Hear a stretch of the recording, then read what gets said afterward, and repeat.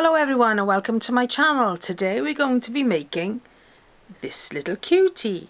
Now this is a cover for a Terry's chocolate orange or a bath bomb or something similar size, which you can use for a Christmas gift, something to put on the table at Christmas time as a favour, and an ideal way to use up ends of yarn. The designs are Christmas pudding, an elf hat, complete with a pumpkin for Halloween.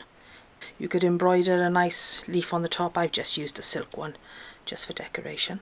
Traditional Christmas hat, complete with bauble. So let's get cracking. For this project you're going to need some yarn, and I'm using a half ball of Darren Moore's anti-pilling Aran yarn in a nice greeny colour, tree colour. You're going to need a scissors and a crochet hook and some beads. I think these are called pony beads, and I've got them in a red and a white. What you're going to have to do is make sure that your crochet hook can go through the centre of your bead, because we will be threading them onto the Addi as we're knitting along. And I'd like to give a shout out to Fatima for her video in which she shows how to do that. So for the Christmas tree we're going to be knitting 56 rows. So we need to do a standard cast on, over and under cast on,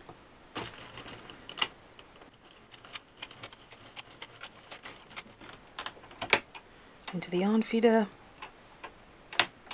and we're going to knit, after zeroing my counter, 36 rows plain before we start putting the beads on. So I will crank away now and come back when I get to 36 rows.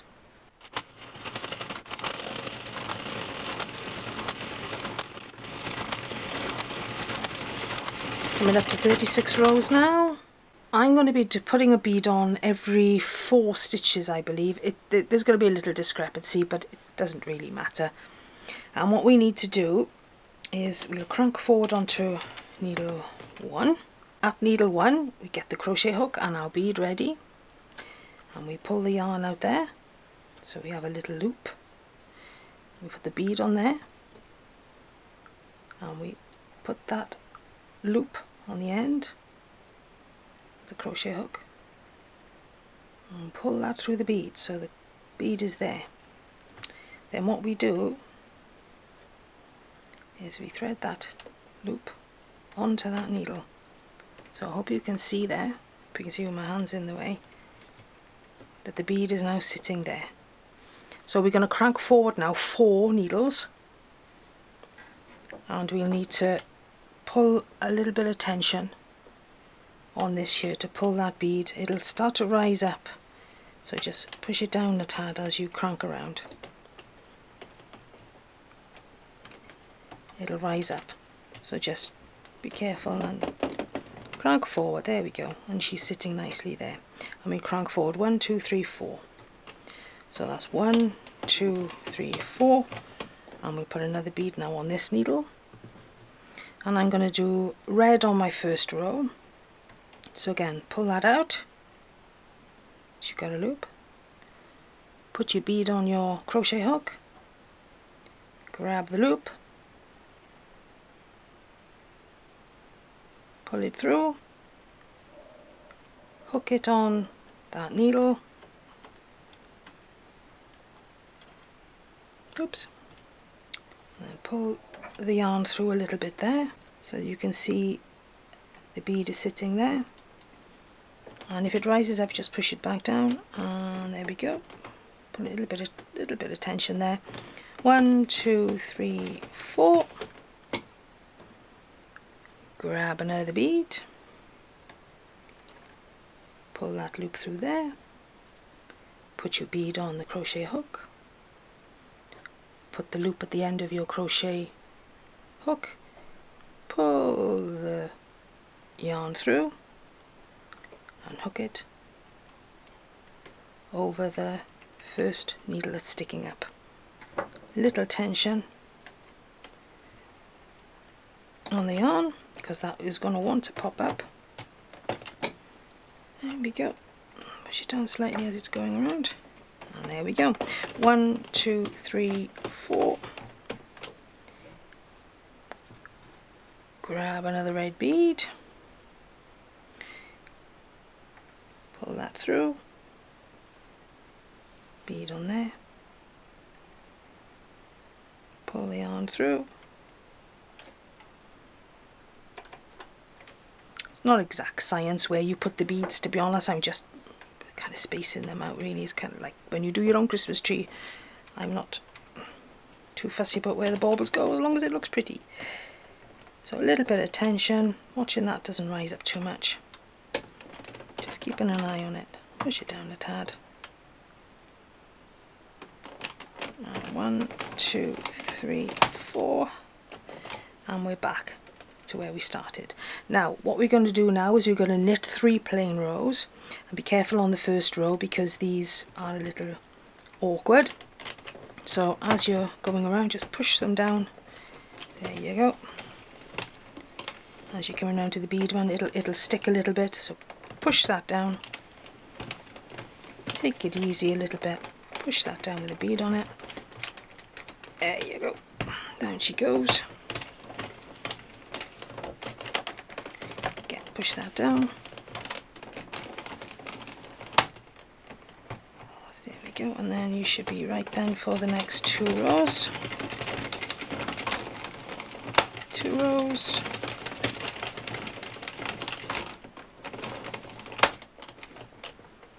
3 rows. Now on this one I'm going to knit past there, and I'm going to put a white bead now. So I'm going to go 1, 2, 3, and I'm going to use this needle here. What the heck. And this is what we do now for the next few rows.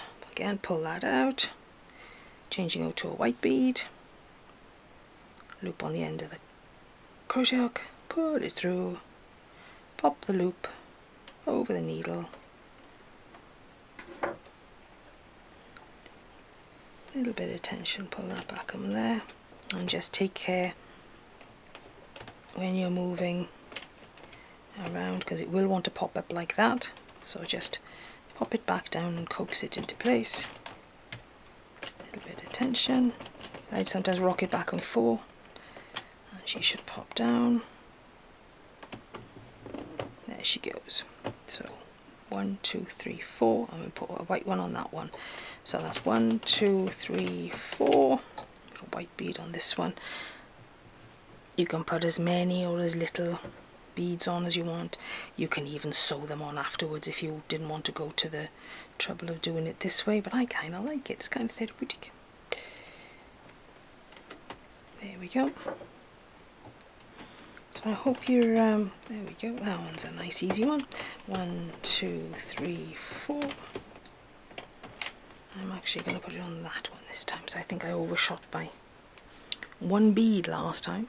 So pull out, bead on, catch the loop, pull it through, put the loop on your needle, little tension, oops, and then you can see it tightening down a little there. And then 1, 2, 3, 4, and as you can see in between the red ones, so I'm going to roughly take whatever needle falls in between, do it by eye really. Pull through, on with the bead, pull through the bead, put the loop on your needle, and then a little bit of tension, and my dog is barking again. Happy days. And here we go, and that knee now is in place. So now we're going to do another 3 rows. Again, watching these as they come up. They are a little tight.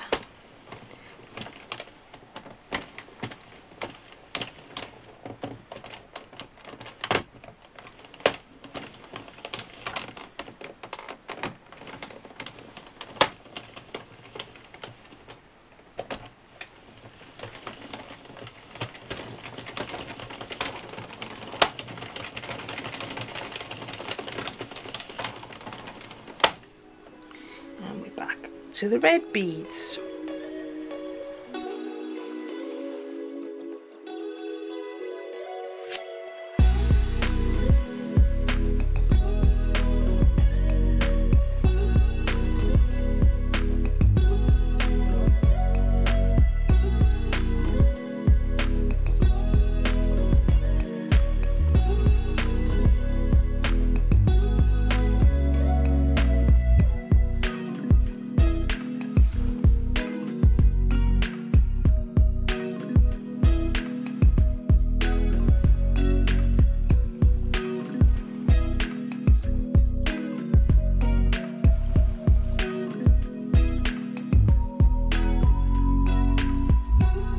So I'm going to carry on now doing another row of beads, 3 rows of plain, another row of beads, 3 rows of plain, which will bring us up to 56 rows, and then we shall finish off our project.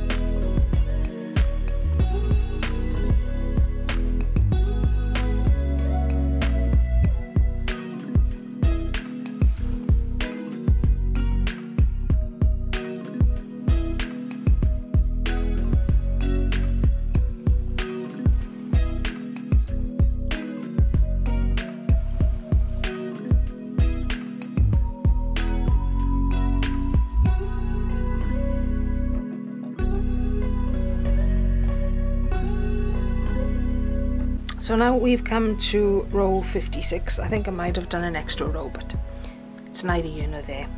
We're going to do a normal cast off, so cut our yarn.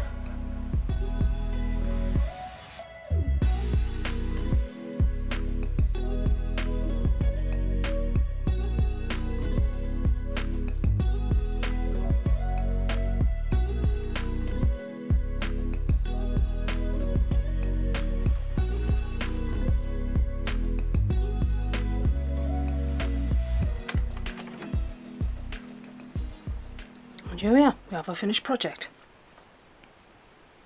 So I'll clear the table now and then we'll put it all together. With our finished knitted project off the machine, basically what we've got is a small beanie. So as usual we stretch our work out, don't we? What we're going to do is we're going to push the beads through the work. And there they come.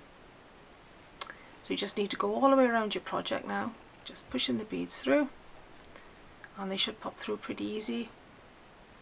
There you go, pop them through all the way around. That's what they look like. And if you want to be a little bit more structured than I am, I think every 4 needles on average I was putting one. So as with any beanie, we shall turn it inside out and assemble like a beanie. But for anybody who does craft fairs, these are ideal little things for quick sales, things you can knit up really quickly, and it's not going to take a lot of time and it's not going to take a lot of resources in order to produce. Some nice little table fillers, I think. I'm just going to tie the top quickly. And I've attached a little star to the top of mine, so there we go. As you can see, I've added a little decoration star on the top there, so there's the one I've just made compared to the one that I did as a prototype, and again the little bead has popped through there. Just pop them through, and I'll just take the chocolate orange out of this one. There's the Teddy's chocolate orange. I was terrible. I had to go shopping to get 2 of these today. And you just pop it on there like that. And there you go. So attach whatever fancy item you want. Stretch it out a little bit at the top. I'm finding that the 56 rows is spot on for for covering the chocolate orange to the table and allowing a little bit of a peaky effect at the top there. You could crochet a nice star to go on the top of there, which would be fabulous. So you could put a little star on there. You see, you could put a little star. Oh, I've got another one of those big stars there, which I connected on with some green cotton. Stay tuned to the end of the video and I'll detail the pattern layout for each of these separate ones for you to follow along. Okay? And grabbing the chocolate orange or the bath bomb. There you go. Cute. Enjoy!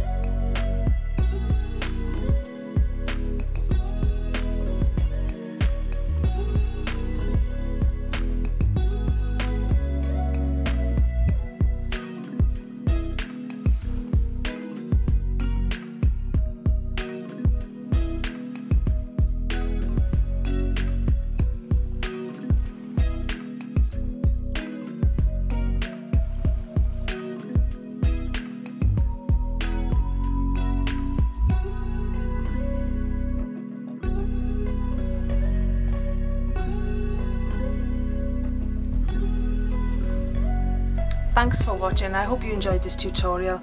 It's just a short little one. I hope it's handy for you. I hope it's useful. Tag me on Instagram if you're on there if you make this video, CraftyCaz33, and I hope to see you next time. Take care of yourselves. Happy crafting, guys. Bye.